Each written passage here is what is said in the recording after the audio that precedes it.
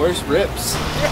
We're gonna try the 540 big spin. Oh! Hi everyone, this is my final episode here with Ken on the Ken Vlog channel. I'm wearing open-toed shoes. You're already on vacation. what do you mean? I'm breaking, anybody that knows the rules we have here at Hoonigan Racing knows that that is breaking every one of them. And you, I'm not wearing and you're in shorts. Shoes. Well, not just shorts. Trunks, swim trunks, because we're going to the lake. We're gonna go drive my Supra. And when I say Supra, I don't mean the other Supra. I mean a Supra boat.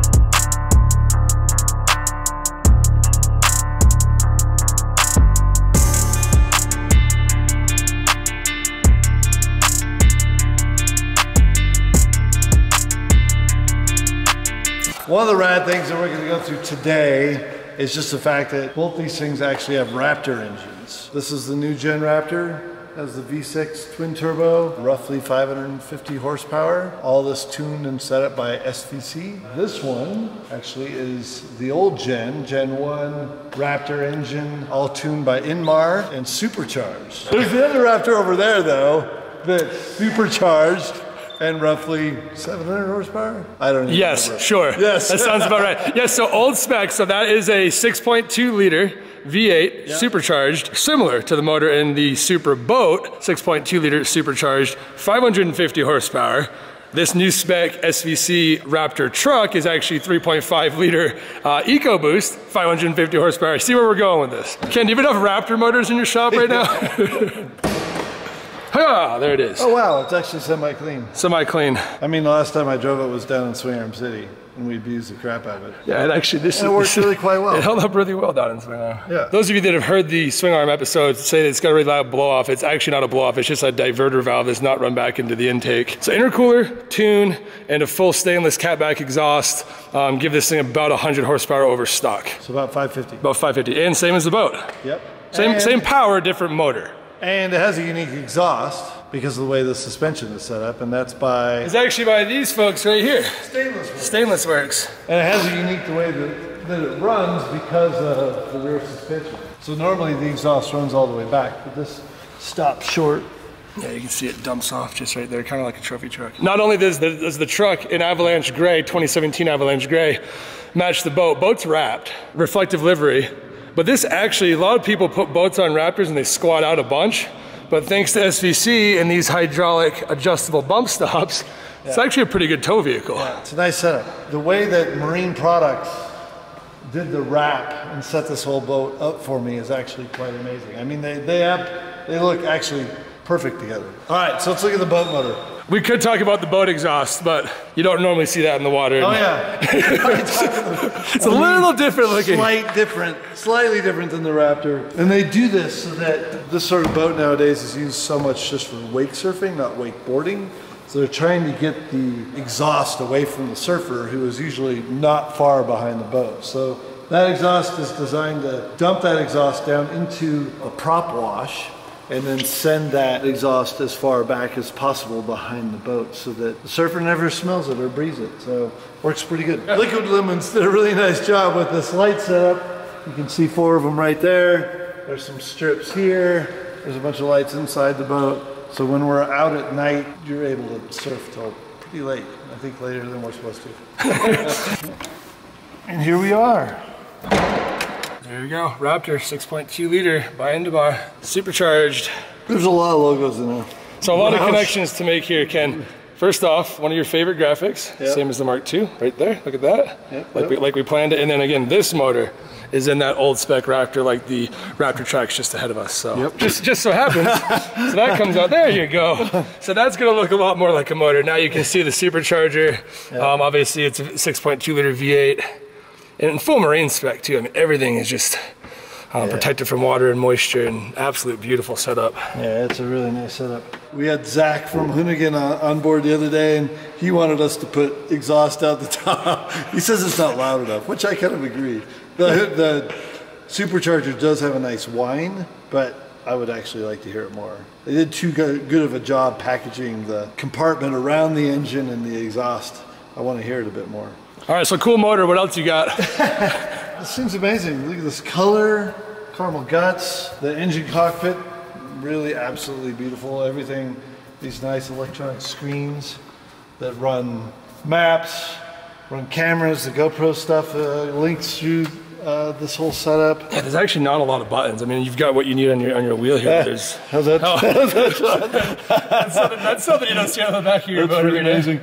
Here, check this out. Even like the maps. Well, it mainly shows lakes. Oh, beautiful! Look at that. We can tell where we're going. Yeah, there's the Jordanelle. There's where we're actually going today. So we're here. Jordanelle's here. World-class snowmobiling here. World-class snowboarding here. Yep. What more do you want? Yeah, very nice setup, and you can actually see the lights here from Liquid Lumens, and even a full like control panel, control the lights. That's a lot of cup holders, and they're everywhere. These guys, when they were here at the shop the other day, were telling me that this is the first set of lit cup holders that they've ever done. So your boat was the first to ever get those cup holders, tower lights. My kid's favorite setting is the music setting. It changes according to the beat of the music. So a lot of nice details on this boat, including these racks that hold this very nice carbon fiber Ronix board that they made specially for me, and it has a photo I took. Yes. Photo I took of Yuki when we actually did a snowmobile trip with Wolfgang over Powder Mountain.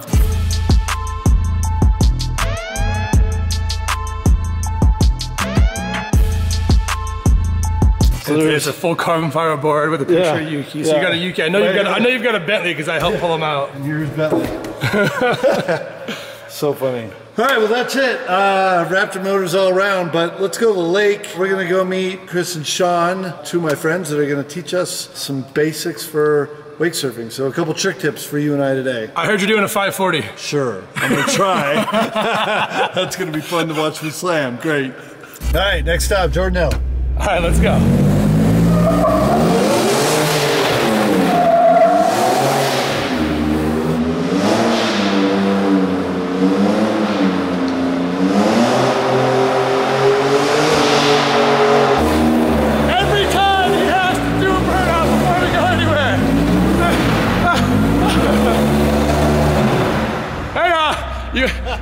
You gotta go that way. Yeah, I guess so. Nice job. That's too much fun though. Nice job.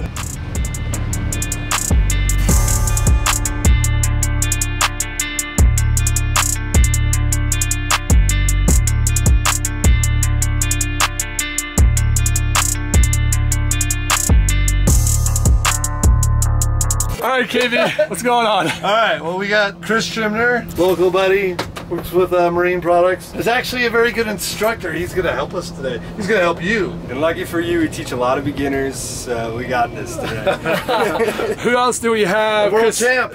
We got Sean Silvera. Sean Silvera. Dude, you got it. You just won a world championship? Another world championship. I didn't win a world championship. I'm ranked #1 for 2 years in a row. Okay. But I plan on winning it this year. All right, so Chris and Sean both accomplished on the water. Sean certainly a lot better than Chris. Sorry, Chris. Totally. No, Chris kills it, honestly. I teach him, he teaches me, we all learn stuff. Wait, so you're gonna give us a demonstration of what you're gonna do with Forrest. Yep. And then you're gonna come up with some ridiculous trick that I'm not gonna be able to do, but I'm gonna try. And it's gonna be most likely a failure, but it'll be fun. All right, so before I get into hopefully be very successful here on my first outing on the water, Ken wants to make sure he gets it on GoPro. And this is a rad GoPro mount that we put in the back. Yep. Yeah, let's see. So there's actually a connection here on the dash to be able to connect. And now my camera tells me I just got connected. Record. Yep. Oh, look at that. It's already on. So there we go. No pressure, camera's on. All right, let's put it in the back. And that is actually one of the cool things about this. This is just a sort of a universal camera mount. There's the name of it. But you can plug it into different places on the boat. In this case, there's 2 on the back, and then a few more on the sides that on the Supra also hold the bumpers, or once you're on the water, they hold your GoPro. Right there for it. Wow, look at that low. And we'll get that all adjusted, but you get the idea. Chris, what are you telling me I'm gonna do? We're gonna teach you called it a floater? Frontside floater. What you're gonna do? Put it up there. That's it. Oh, all right, get back on the boat, man. My turn. All right. Should we make some bets if he gets up on his first try? The best boat, decent driver, the best board. Here we are, take one.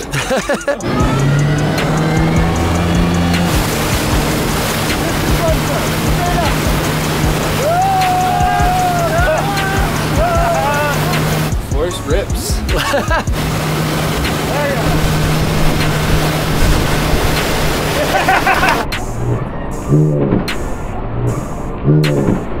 Dude!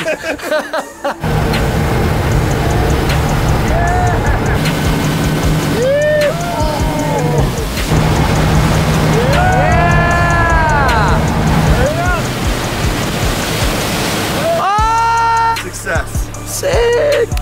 All right, and by the second try, I landed my trick. No.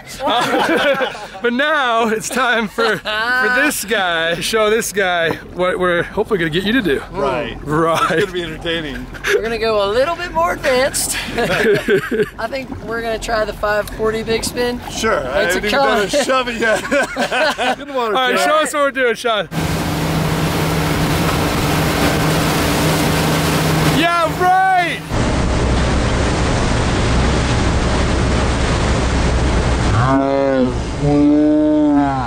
Yeah, right. Yeah. Yeah, I gotta do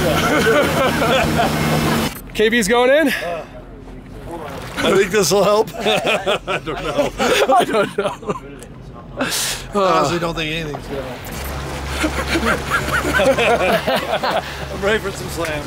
Kid's being so optimistic right now. I was trying to ollie the other day. I got like this. Still counts. With the rope. Have you done a 360 when you've ridden away? You've got a couple? Once. Yeah. All you do is when you drive up on your toes, Yeah. I know you don't like using your hand, but this helps. When you drag your hand, it helps rotate your shoulders, Okay, which is okay, yeah, the main part of the trick. So when you go up, you drag your hands. When you get to the top, all you want to do is scoop your back foot back. Yeah, You don't okay. want to push it down. Okay. You just want it to release the tail and it's just spin on the water. It doesn't even matter if it gets air or not. Okay. All right? Just kick it as hard as you can, and then make sure that you look down at it so that you know where it is. And then when you see it, stomp down on it. It really helps the voice. The more I can ride it.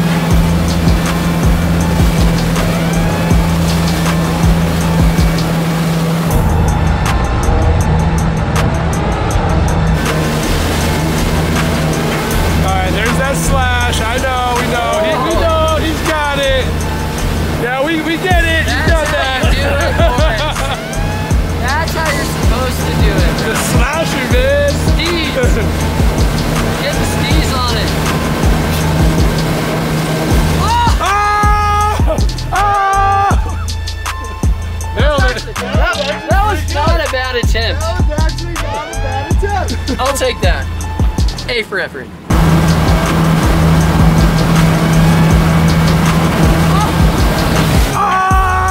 He's not afraid of it. I mean, you gotta give him props. I do. You know? I mean, that's pretty sick.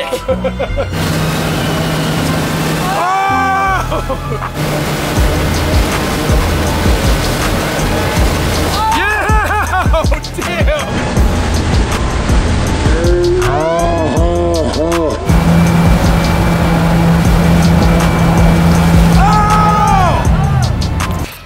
All right, I gave it a try. Dude, it wasn't a bad try, I'll be honest with you. That was way beyond my skill level. That's what it's all about, though. And when you have a boat full of pros to heckle you, I mean, man. what other sport can you try stuff like this and literally have like just a peanut gallery? It was a fun try. I didn't want to take this to the face. You got folded over It's that funny one. that last slam. I was like, man, like, do you ever get those in the shin? Like, does that must hurt? There's always a risk. It was fun trying. I appreciate it. Yeah, man, that was sick. All right, I was think so that's sick. it. And Forrest, thanks for all your time with me. Thanks, KB. Thanks for all your time with the team, spotting, managing the shop, and making these episodes. Appreciate it. Thank We're you. gonna miss you, Forrest. For those of you that are wondering, if this guy didn't do this stuff, I don't know where in the world of motorsports would be, the world of rally. The opportunities he's provided, the impact he's created, amazing. So I came out to be your spotter, Ken, and you ended up taking me around the world and making me fall on wakeboards and snowmobiles and snowboards, and the experience has been amazing. Now we have to send you out to your pasture, your literal pasture in Maine. Find me in Maine.